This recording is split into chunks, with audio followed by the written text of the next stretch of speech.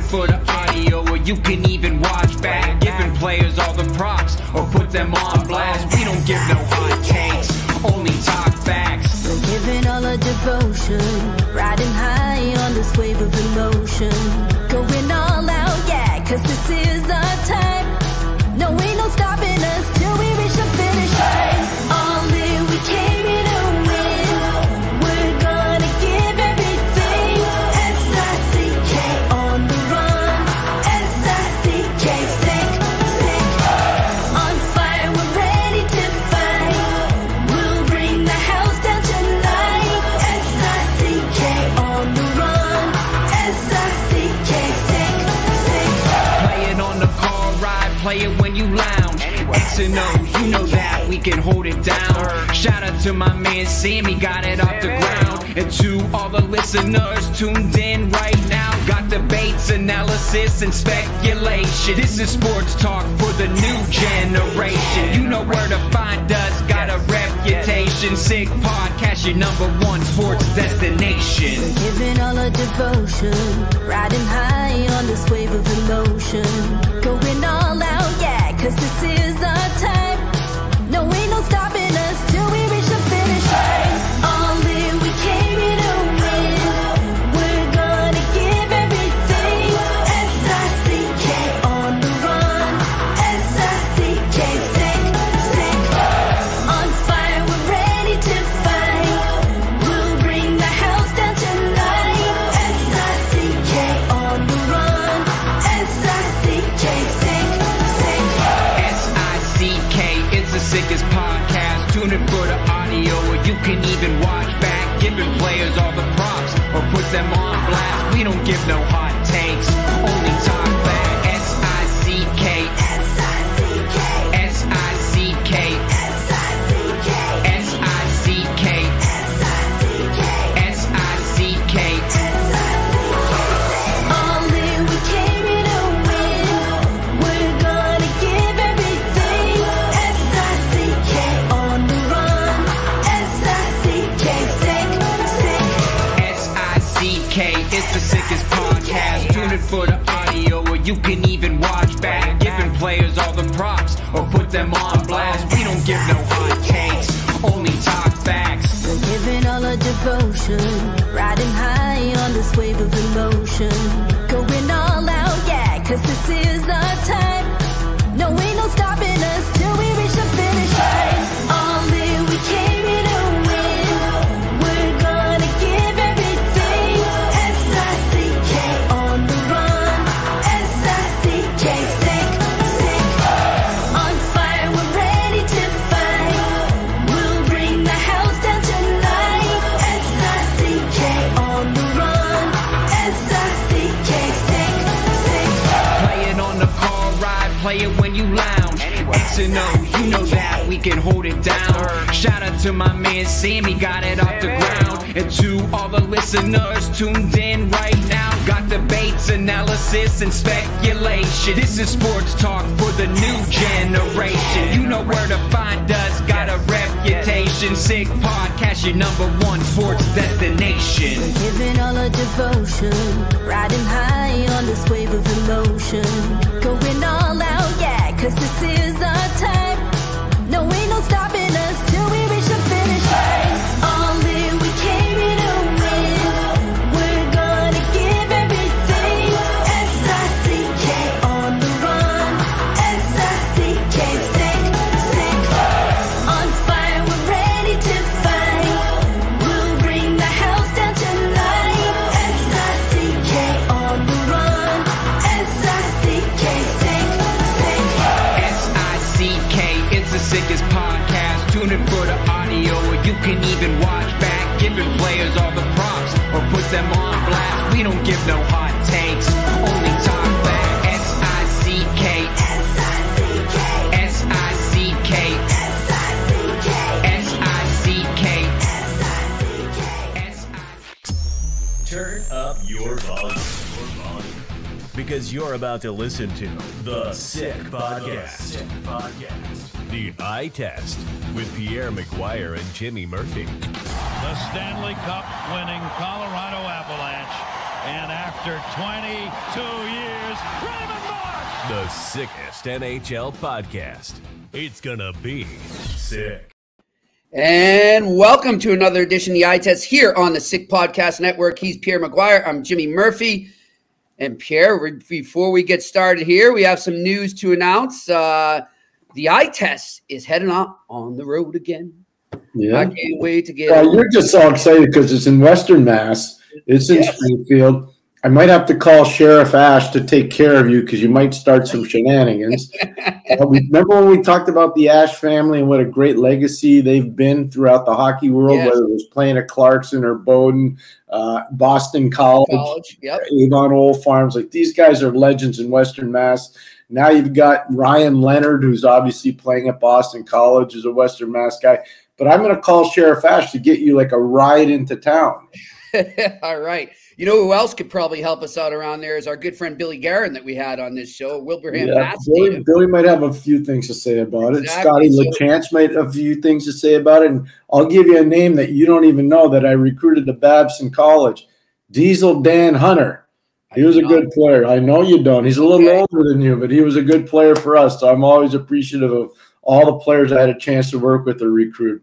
Well, let's tell the folks right now, to our listeners and viewers, we're happy to announce that on Thursday at noon Eastern, we will be broadcasting live from the Tap Sports Bar inside the MGM Casino in downtown Springfield, right around the corner from the Mass Mutual Center, where the regionals will take place, with UMass, Denver as the first game at 2 p.m.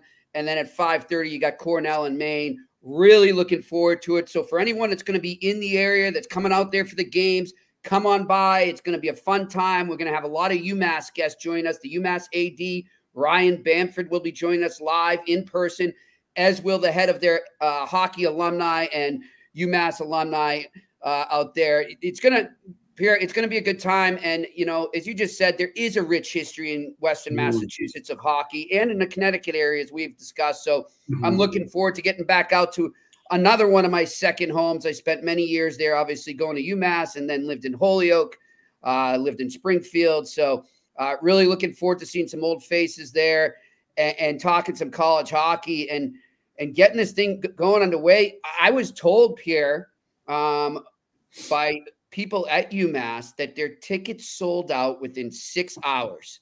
6 hours. But I'll tell you what, it's not just going to be UMass fans. I'm told that UMaine and Cornell are really going to flood the place. There will be Denver fans, but I think in terms of teams coming in from out of town, UMaine and Cornell will have a good contention as well. It should be fun. Pierre, you saw Cornell just less than a week ago, a few days ago, at the ACACs there. So you know what they're going to bring. We've had Ben Barra, coach of Maine, on as well. We're now going to be joined within the next 5 to 7 minutes. We will have the AD of the University of Denver, Josh Berlo, join us. He actually worked at UMass as well, also worked at Notre Dame, Minnesota Duluth as well. So he'll be joining us to talk about the Denver perspective from this regional. I am very excited, Pierre. Can't wait to get out there. And look, I don't know about you, but I love doing these road trips with you. I love the road. I miss being on the road. They're all fun. We had a great time in Montreal. We'll have a great time, obviously, at the Tap at the MGM. The one thing I will tell you, I'm pretty familiar with the area, especially the Holyoke, East Hampton area. For 8 summers, I ran the Berkshire Hockey School with some unbelievable names. Oh, yeah. At the Wilson Northampton School. It was delightful. We used to spend 8 weeks a summer there back in the day, and it was an awesome experience. And I worked with Brian Petrovic, who was a legendary goalie at Harvard University, and did a lot of good stuff in the NHL and the AHL and even in the East Coast Hockey League. I think he's semi-retired up in Biddeford, Maine right now. But did a lot of stuff with a lot of really good hockey people there for 8 summers. So I really enjoyed myself, and I know the area, Jimmy, pretty well. You know, I lived in North Granby when I coached the Hartford Whalers. I lived in North Granby, Massachusetts. Oh, wow. Which is right on the Massachusetts-Connecticut I know exactly border. where it is, Pierre. Actually, North Granby's in Connecticut, but it's right on the Massachusetts border. Yep. You know who my neighbor was there? Take a guess. You'll never get it, but I'll tell you anyways. Wait. One guess. Is it connected to the Whalers or? No, it's connected to a very major, significant television show. I'm never going to guess then. Radar O'Reilly, Gary No. Berlo. Wow. He was my neighbor there. I'm not kidding you. Is he from there?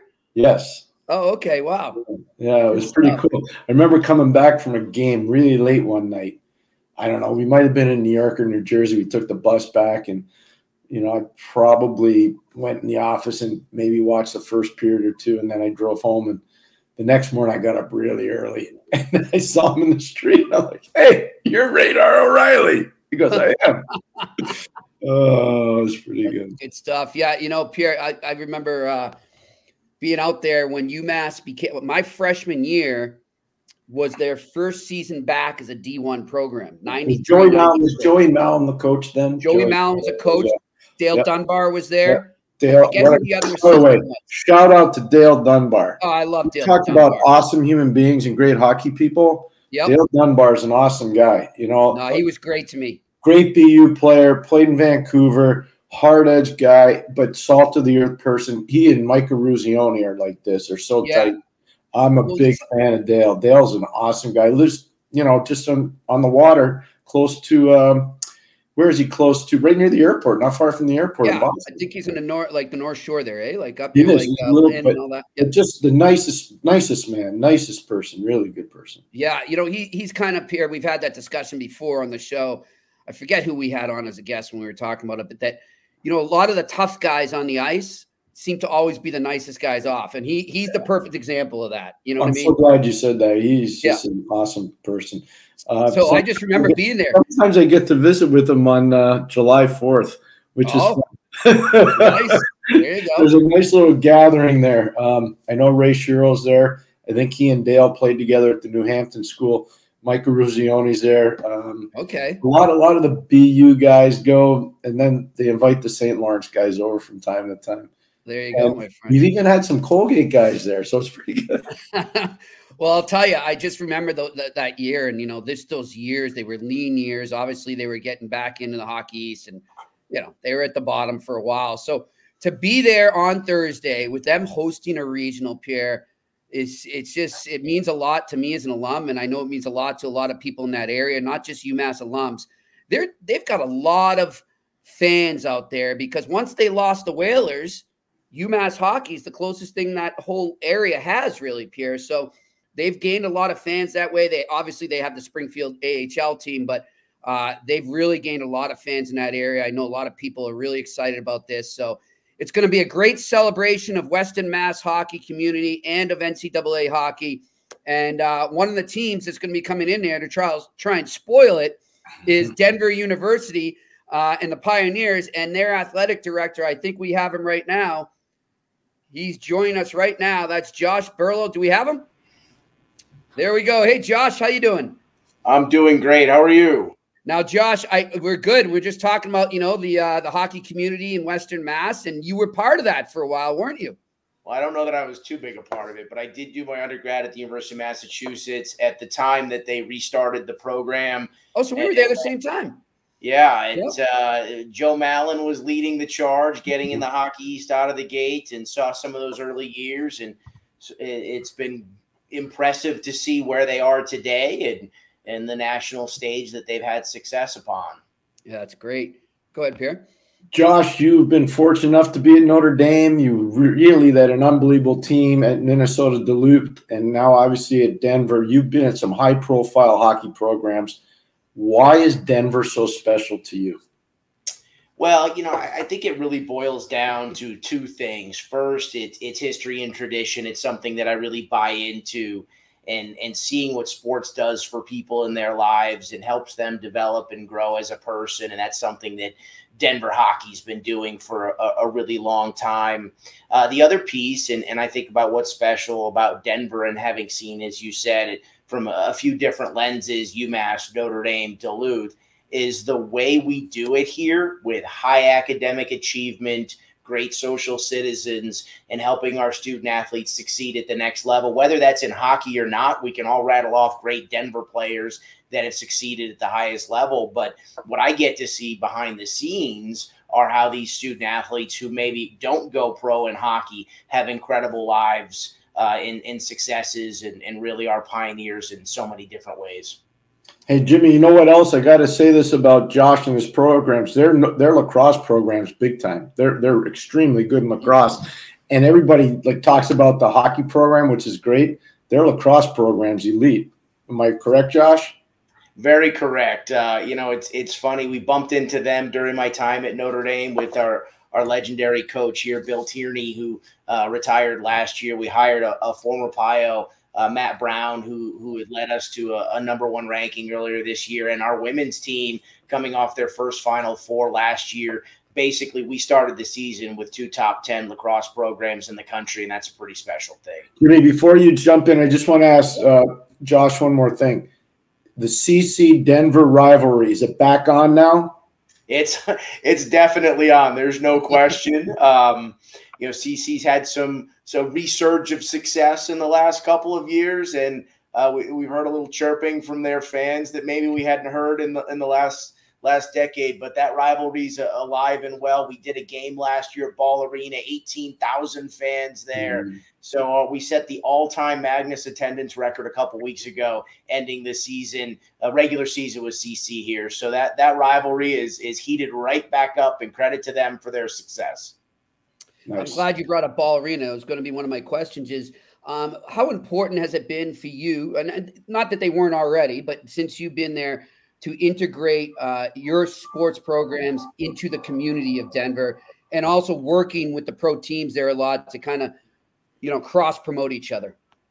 Yeah, no question that's critically important. One of the things that I think is unique about the University of Denver college athletics in the city and metro of Denver is we're the only Division I athletic department within the Denver metro. So you look at Boston, Dallas, LA, there's a lot of Division I athletic departments. And that's not to say that there aren't some great Division II athletic departments here, but we are the only D1 department NCAA in Denver metro, and that provides a cool opportunity. It's a great pro sports town, but there are times that college sports offer something a little different. It's a little more intimate. The student athletes can be role models in a more direct fashion to families who come to games. So we've really tried to own that a bit more intentionally. And I think we've got 5 teams in the top 15 and 6 or 8 in the top 40. So it's just such a neat thing to be able to offer that opportunity and be those role models and be that intimate sports experience where you can get up close to our student athletes and learn about them and what they're going to do in their lives. And they get to know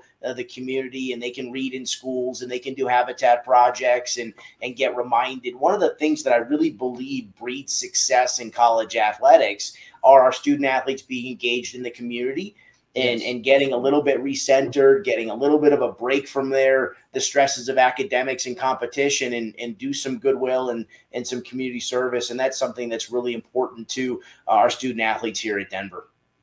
Josh, I wanted to ask you, you're going to a regional that's got a super high-end coaching value. I think about Greg Carville at UMass Amherst. I think about Ben Barr at University of Maine. I think about Mike Schaefer, who's been 27 years as a head coach at Cornell. I used to recruit against him, so I know what he's like. He's a heck of a coach. And then you got your boy wonder and David Carl. Tell us about David Carl. For those that don't know, I know David, obviously, and I know the way he coaches, but tell the viewing public out there about David Carville, or David Carl, excuse me, Greg Carville, David Carroll. So tell me about him. Yeah, David's a really impressive human being, high intellect, super passionate about this institution.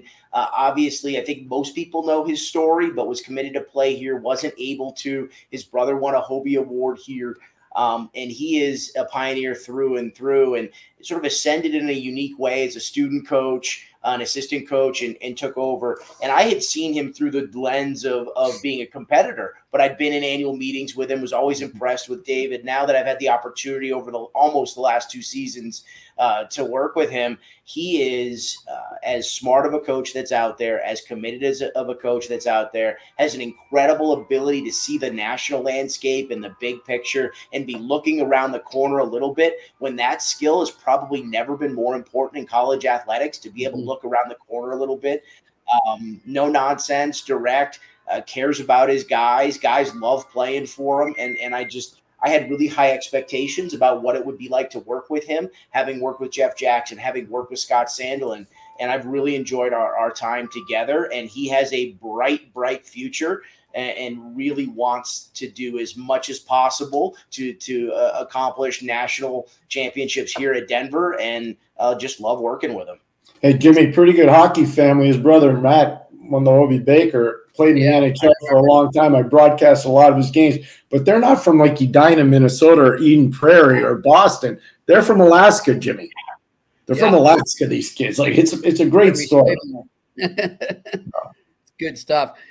So, Josh, just so our listeners get a little background on you, where are you from, and then how did you get your start in this field?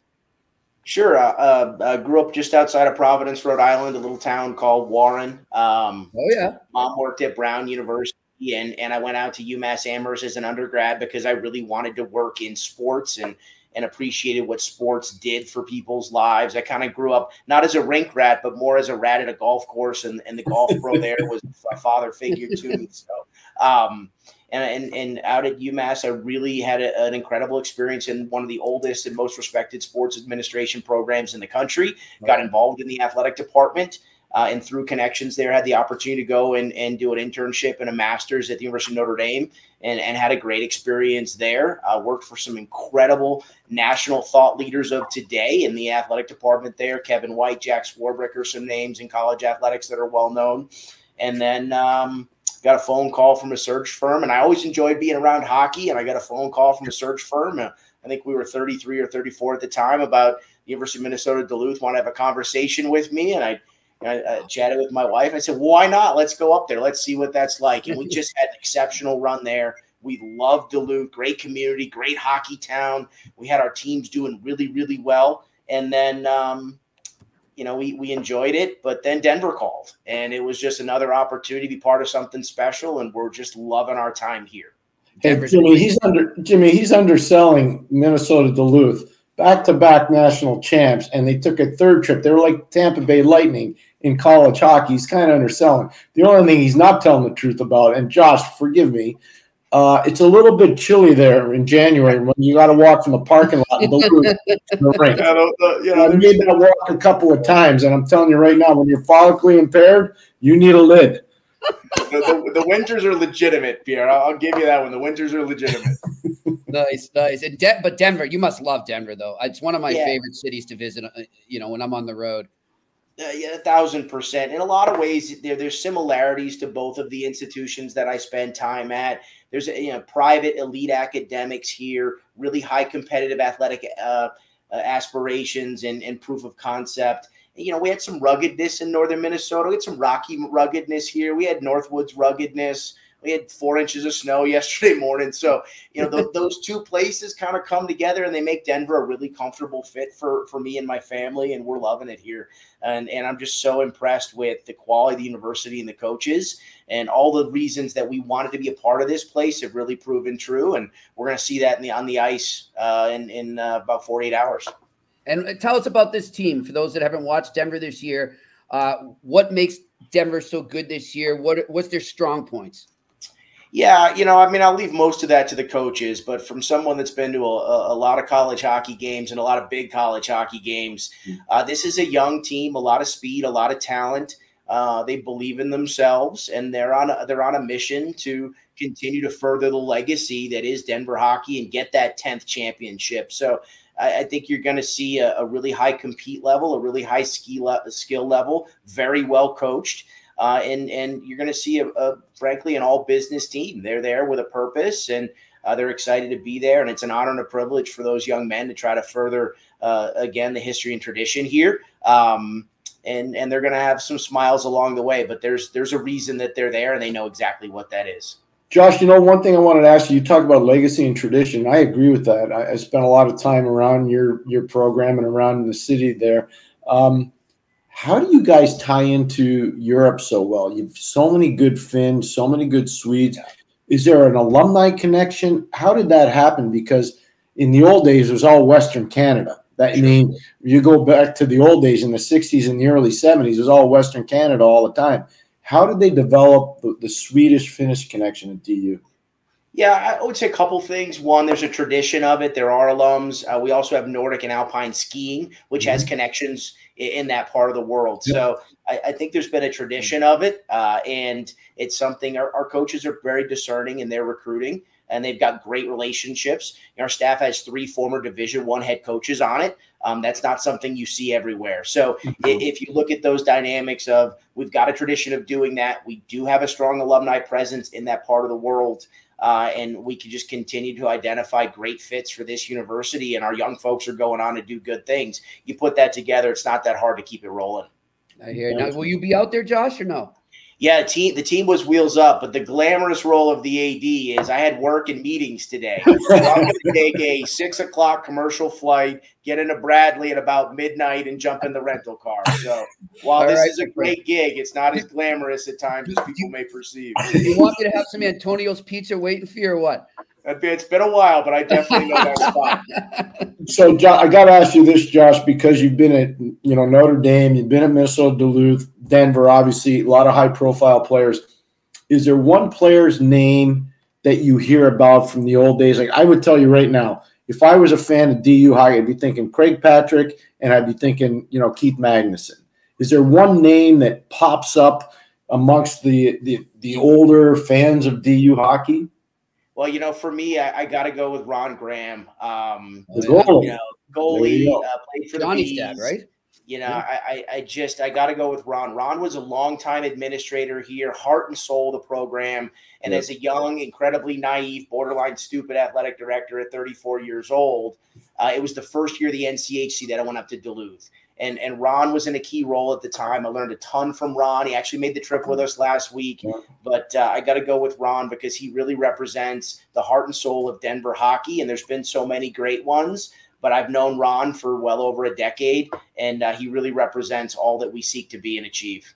Jimmy, just so you understand, the Grahams are gigantic in Colorado, and Charlotte, Ronnie's wife, was the right-hand woman, I should say, to Pierre Lacroix. I mean, the Colorado Avalanche are what they are, and a lot of it was Charlotte Graham. And, Johnny, their son, obviously, was a tremendous goalie in the NHL. But that was awesome, by the way, Josh. I'm so glad you talked about Ronnie. I'm going to date myself. The late Ralph Backstrom and Ronnie Graham were at the coaches convention in Naples. I was coaching at St. Lawrence, and it was Joe Marsh and I playing Ronnie Graham and the late Ralph Backstrom in tennis. And Joe kept saying, that Backstrom's too fast. I said, watch this. And I got a return to serve, and I drilled it right at him. And he was so ticked off at me. And I just remember Ronnie and I had a drink afterwards. He goes, oh, Ralph was not happy with you. I said, no, I think he was. We love Ron, and he's just the embodiment of Denver hockey and continues to be around a ton. His seats are right in front of me, and I love chatting with him. And Charlotte's still doing the Avs thing. I don't think they're going to let her ever retire. She's a key piece of that. Just an incredible hockey family, and just really espouse the values of hockey.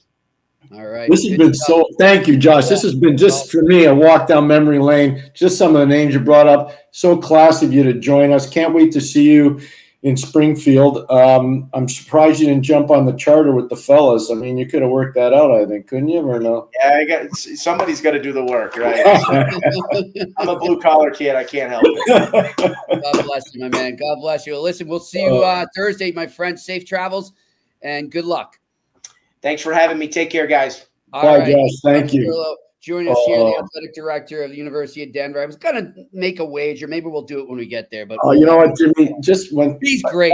So great. What he just said about Ronnie Graham, a former Bruin, by the way. Yep, I know. I met him when I first covered the Bruins. Oh my gosh, what an awesome human, and his wife Charlotte. I mean, I can't get into it because it's confidential, but I did some work with Charlotte, and I would just tell you, she is off the charts. She's not a little bit good. Like, she's really good. And I can't say enough about the way she's helped hockey grow, not just in Denver, but the whole state of Colorado. Yeah. She's an amazing woman. She truly is. And she's meant so much to hockey there. I know Pierre Lacroix couldn't do anything without her. I know that. And if he was still alive, he would tell you the same thing.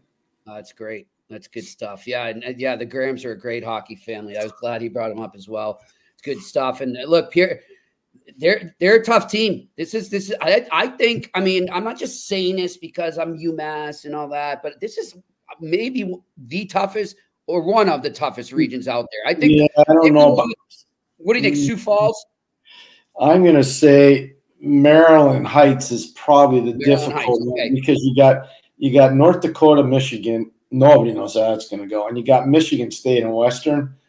Yeah, Jimmy, that's good point. That's cuckoo crazy hard. Whomever comes out of there, I hope they have enough bodies to play at the XL Energy Center. I'm not kidding you. That's a really, really tough regional. Yeah. Really tough. I'll tell you now. I can't think off the top of my head, Pierre, but did Denver won a championship at TD Garden? Boston Garden. They beat Michigan in the final, and the kid Drouin that's got all the goals for him. He's just a young kid. Then he, you could see back then he was ready to take it to another level. He was ready to go. Yep, good stuff. Good stuff. And Pierre, we are going to switch gears, I think, right now and talk a little pro hockey, my friend. I like it. Because you and I watched those games last night, and there were two consistent threads that we had throughout our conversation. One was some of these teams, neither one looked like they wanted the game at times. And it was a little sort of kind of lackadaisical hockey at time. But on the complete opposite end of that spectrum was one Anze Kopitar, who is just ultimately in beast mode right now, Pierre. I mean, I don't think look, we agreed yesterday, Nathan McKinnon is hands down the front runner for the Hart. You'd have to have McDavid in there, Sidney Crosby, and maybe a couple other players. But I mean, I would think with the way Kopitar has played in the last month or so, he's got into the top 10 at least, and he should not be undervalued for what he's doing with the LA Kings right now. No, just look at the impact he's had on Quentin Byfield. Look at the impact he's had on Adrian Kempe. He's been phenomenal. Last night he was great. Anze was so good. And to me, the thing is that, he was drafted in the same draft as Sidney Crosby, 2005. It's not like he's just starting. Yeah. And we all know the Stanley Cups. Everybody knows it's 2 cups in 12 and in 14 with LA.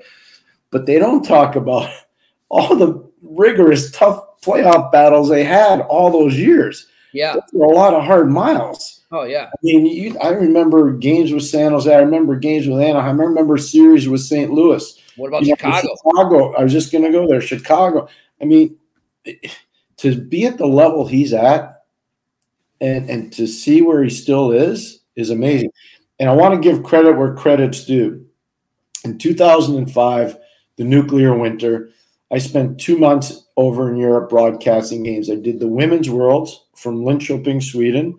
I did the boys under 18s from Česká Budějovice in the Czech Republic. And I did the Men's Worlds in Innsbruck and in Vienna. And David Conti, who's now a scout with the New York Islanders, he's been with Lou Lamoriello forever. And he actually played at Colgate, by the way, just so you know. David did an amazing job. But I remember one day we were just sitting in the stands watching practice, just the two of us. Nobody else was around. Right. And he said to me, Crosby's really good, Pierre. I said, thanks for the news flash. Do you get paid for that intel? And he started laughing. But he said, do you know who I think could be right at the top of this draft? And I said, no, who? He goes, Anze Kopitar. Watch him. I watched him a lot in Sweden. He said, I watched him too. I think he's really good. There were 2 guys that were missed in that draft that should have gone earlier. Mark Stahl and Anze Kopitar. They went right next to each other past the 10th pick. Look for all the names that were picked before them. Yep. Okay. So we did this exercise the other day, Pierre. Let's do it with our listeners and viewers right now. I'm gonna tell them right now, just in case they're not familiar. So you had Sid at number 1, Bobby Ryan, Jack Johnson at 3. Jack Johnson 3. Benoit Pouliot at 4. For Minnesota. Carey Price, Montreal at 5. Gilbert Boulay, 6 with Columbus. Jack Skill to the Blackhawks at 7th overall. Jack Skilly. Yep. And Devin Setaguchi to San Jose, 8th overall. Brian Lee to the Ottawa Senators at 9th overall. North Dakota. Yep. Luc Bourdon, God bless, rest in peace, to the Vancouver Canucks at 10th overall. And then Anze comes in at 11. Mark Stahl. How does he drop to 11? This is my point. One guy got it right. I'm just telling you. I'll never forget this. Every time I see David too, Conti, I tell him, Dude, you had that nailed. Like, you are so spot on. Yeah. That guy should have gone number 2 in that draft and probably priced at number 3 when you think about it. So who was David with at that time? Was he with Lou? Jersey. Okay. So where were they picking? Oh, they would have been way deeper in the draft. Those were Jersey. They were down at 23, so they would have had to make a hell of a trade to get they up had there. to jump up. But I'm just telling you, if you do that draft over again, you probably have Crosby 1, Kopitar 2, Carey Price probably 3, right? Yeah. Probably. Yeah. And then Mark Stahl has to be. Yep. Right? I mean, I would say Mark Stahl's still playing. Yep. I mean, come on. I think Tuukka Rask could be a little higher than 21. Well, so the mistake on Tuukka was coming out of the 06 World Junior. You need to know this. He was the goalie of the tournament, and Toronto had to choose: do we keep Justin Pogge or do we keep Tuukka Rask? I know this. And they took Justin Pogge, and the rest is history. They traded Tuukka, obviously, to Boston for Andrew Raycroft. Yeah.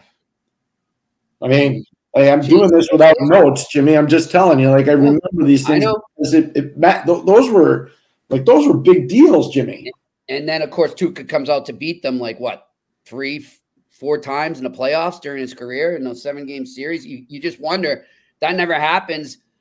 Is there still a curse going on in Toronto right now, or have they had a couple already? But, hey, hindsight's 2020. That is what it is. And that's why you got to believe in the eye test, Pierre, right? Well, I want to give Conti a ton of credit because he did all that heavy lifting, and he was get him on here. Let's get him on sometime. Yeah, I would love that. You know what? He probably watches a show because a lot of the scouts watch. And they tell you all the time. Oh yeah. We actually respect the scouting fraternity. We think it's really important. We embrace them. I'm nowhere without them, man. They're great. They teach me so much when I'm up there. They're phenomenal. Les Conway always told me, Pierre. He said, when you're at the games, if it's not distracting from your writing, if you're not on deadline or it's not going to affect that, go sit with the scouts. Yeah, you know what? Just be a fly on the wall and let them show you the game through their lens, and you will learn so much and become such a better hockey writer. And I couldn't agree more. Well, Russ was so good anyways. He was such a good person to be around. I had many good visits with him, as you know. But no, he was right on that. I mean, I defy people. All these people are experts, on the internet. Go sit with a scout and pick his brain and see what they know. You'd be amazed. And as you know, Jimmy, how smart some of these guys are. Oh, yeah. They're really smart, and they're dedicated to their craft. And there's so many of them too, Pierre, now, for what, some reasons we won't get into, but they're not just scouting pro, NHL and AHL. A lot of them dabbing into college at the same time right now. They're bouncing around from college to AHL to NHL. So when guys are coming up, if the Bruins make a call up and I don't know much about a guy, or they sign a guy out of college and they bring him in, that's where I'm going. I'm going right to Scouts Row and I'm learning. And that's where I'm getting my. You're calling me late at night to drive me nuts.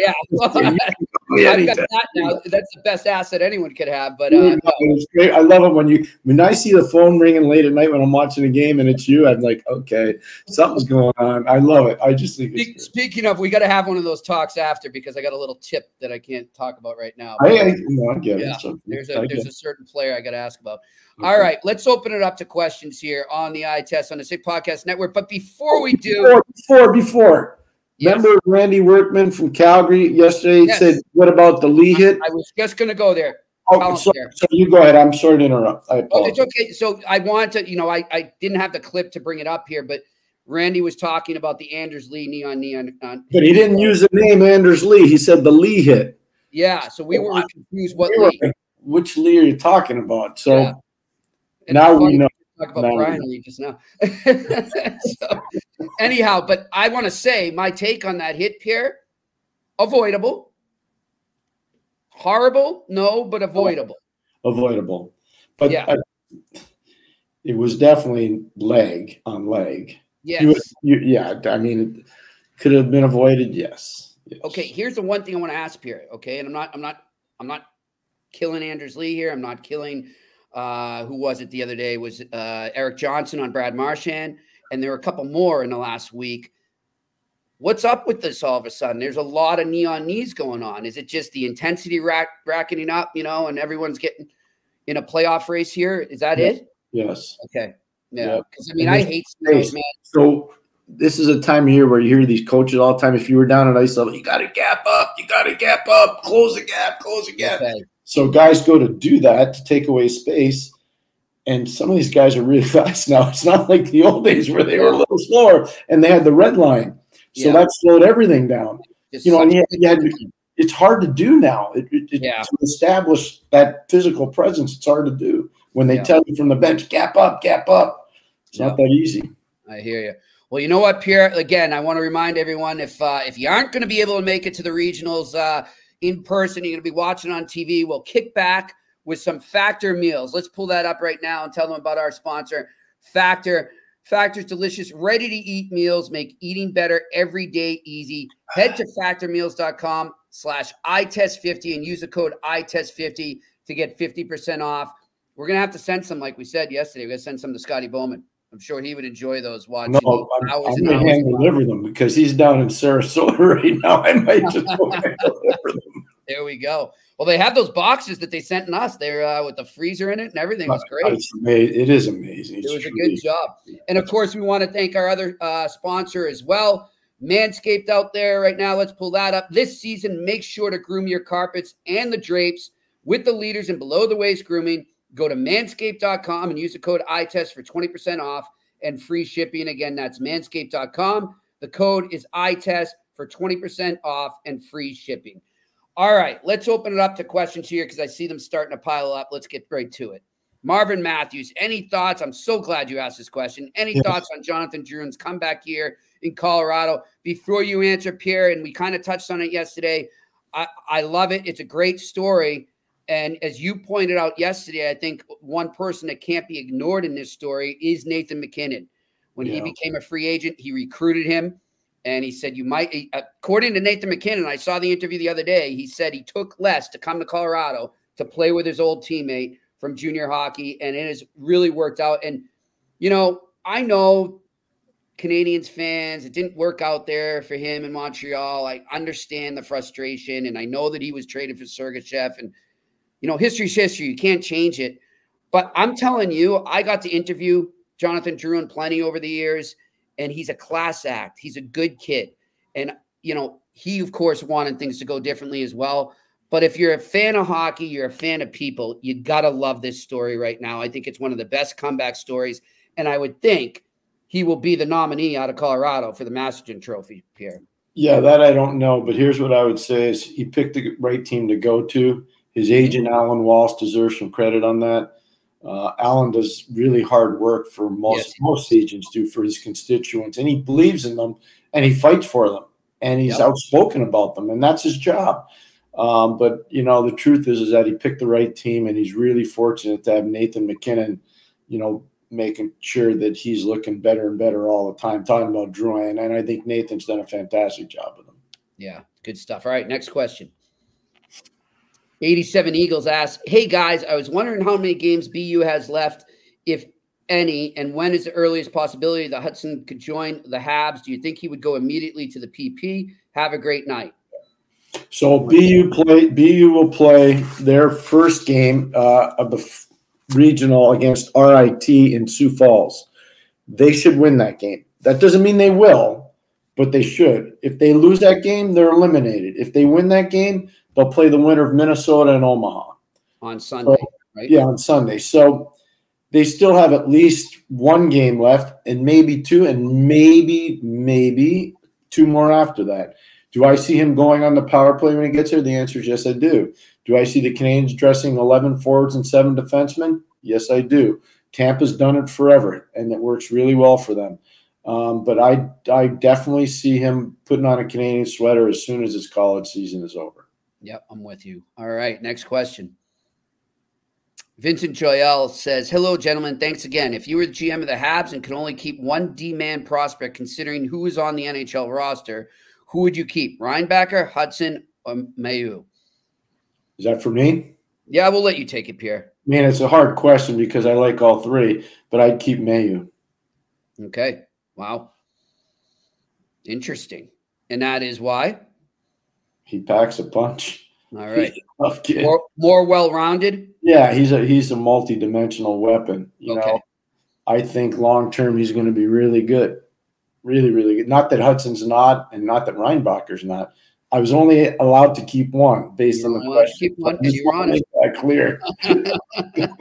But let's tell the truth. You're going to keep all. I'm just telling you. But based on the question that the gentleman asked, I'm going to keep one. Yeah. All right. You know, we'll get to it tomorrow, Pierre. I want to talk about Mike Matheson tomorrow too. I think it's a good topic to bring up. That's very good. I agree. Yep. I agree. All right. Next question. Jeffrey B. Huge game between Detroit and Washington tonight. Yes, sir, correct. We're both fighting for that last wild card spot. Who do you see on each team needs to put their team on their back?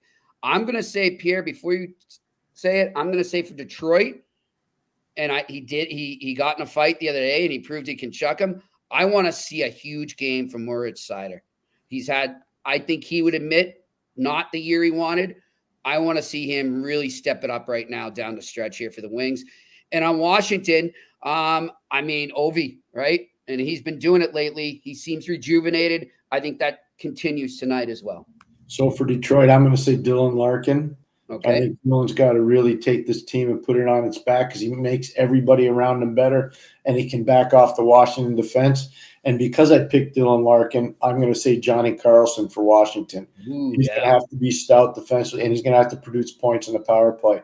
So I think both those guys could have a massive impact on the game tonight, and they have to if their respective teams are going to win. Good stuff. I love having these great games right now at this time of year. All right, next question. What do we got? Anything? I think we're good. Well, I'll elaborate too on that game, Pierre. The other thing too, I look at the goalies, and I would give Washington the edge as we currently speak. Given how Lindgren's, he's played great. Charlie's been awesome. He's another great story to talk about. Charlie's been fantastic. Yeah, no, he's been really good. Yep.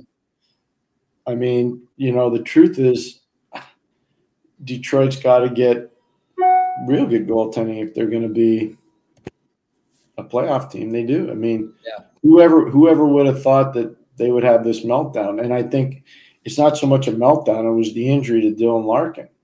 Mm-hmm. You know, they lost him for 2.5 weeks. That really set them back. Yeah. Really set them back. Let's look around right now. I'll pull up the schedule for tonight. I mean, there are some crucial games tonight, Pierre. Well, here's one I'll tell you right now.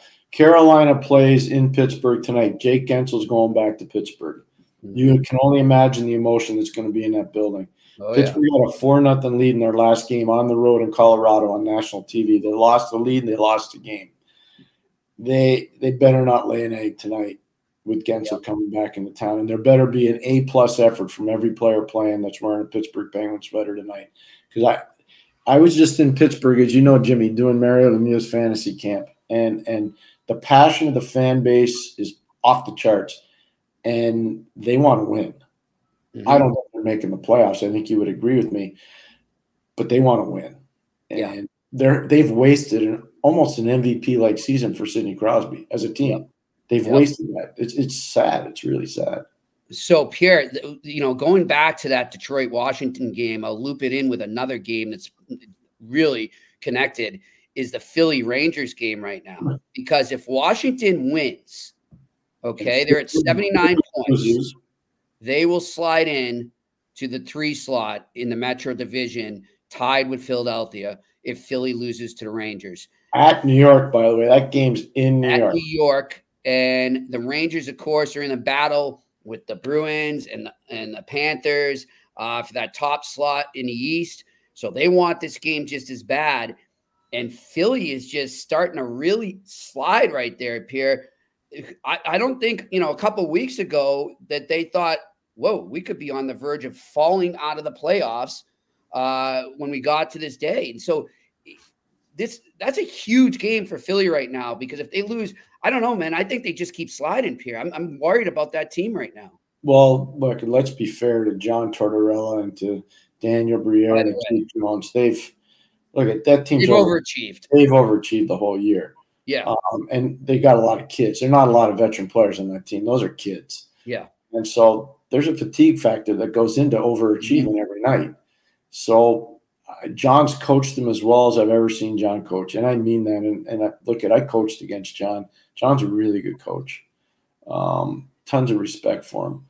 And I just think they might be running out of gas. And let's not forget the Carter Hart situation.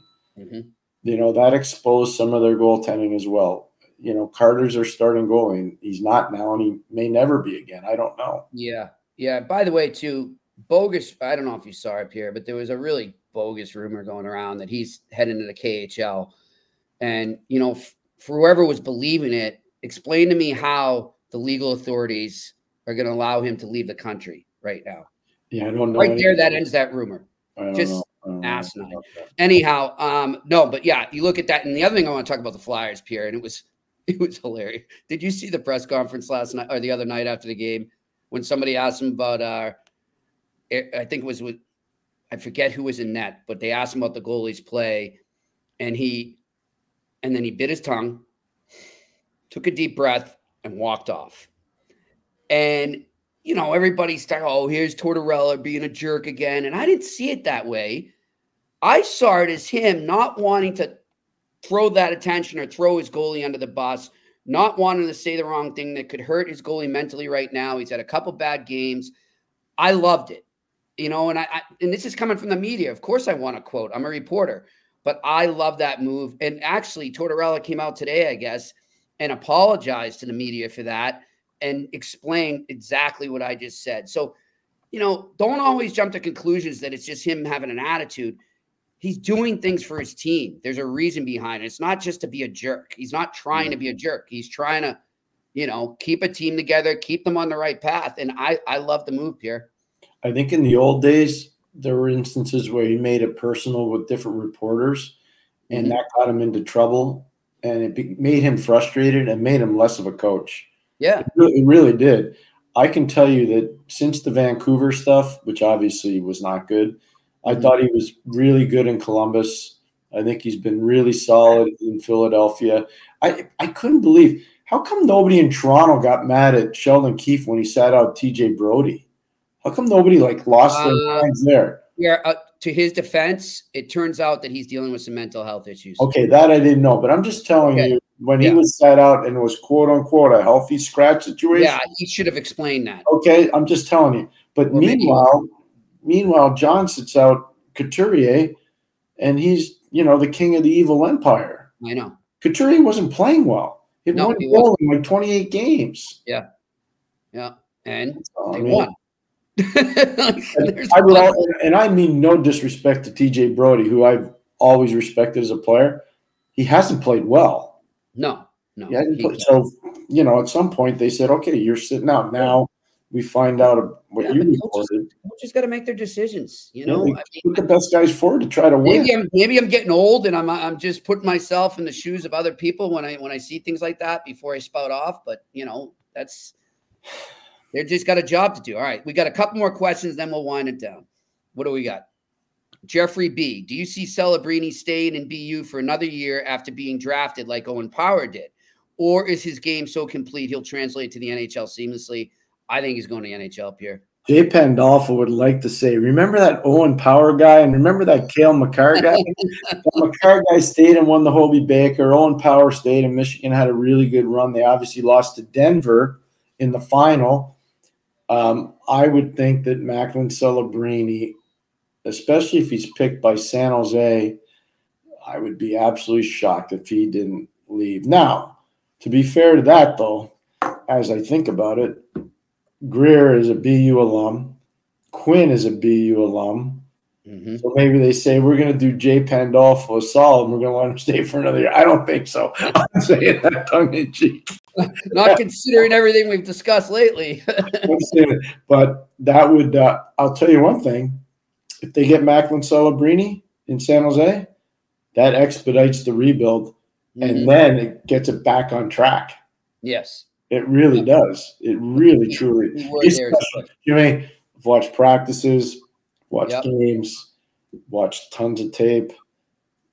We haven't had one guest on the show that's doubted him, have we? We haven't had one. So He's the real deal. He's an elite player. I would be surprised if he went back to school, but I saw McGuire go back. I saw Power go back.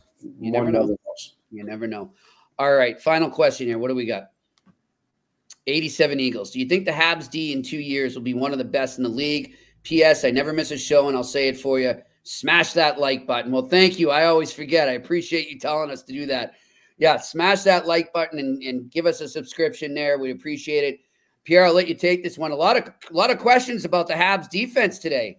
Yeah, but 87 Eagles has been on it, and he's right on. I would say that if Matheson stays healthy, Gooley keeps going the way he's going, Jack Guy keeps going the way he's going, Reinbacher, best thing they did was bring him over.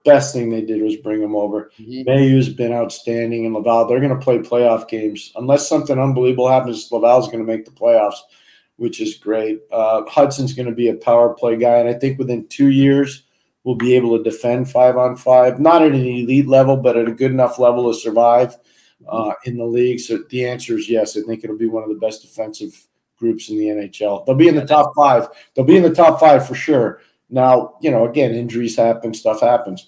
Don't forget, there's one other part to defense. It's goaltending. Yeah. Jacob Fowler is so good. He's so good. They need to be focused on forwards now. Forward depth. Scoring. They need scoring that's not cheating the game. Yes. And they know that. The management, listen, these guys are Jimmy, there were years where I was like, what is this team doing? Like, they can't get out of their own way. And I used to tell you that.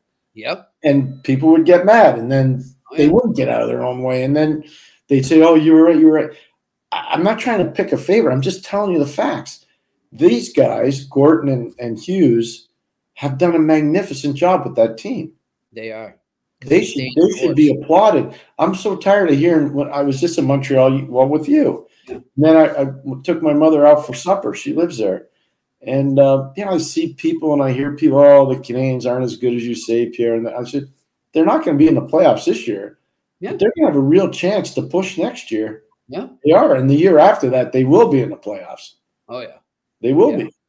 Well, they're staying the course. And, that's the key there is just don't let the media or the fans or anyone else dictate what you do. Follow your gut, follow your plan. And they've done a great job of that so far, and I don't see that changing. So they continue to be on the right path. All right, we want to thank Josh Berlo of the University. Hey, Josh, I hope you're watching. Yes, thank you. He just emailed too.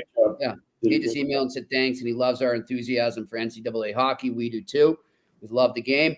And thank our production crew. Want to tell our friends too in the production crew there that we're thinking of you guys. You are in our hearts right now. Rosa, we love you, Rosa. We love you. Yes, for sure. We're thinking of you, Rosa.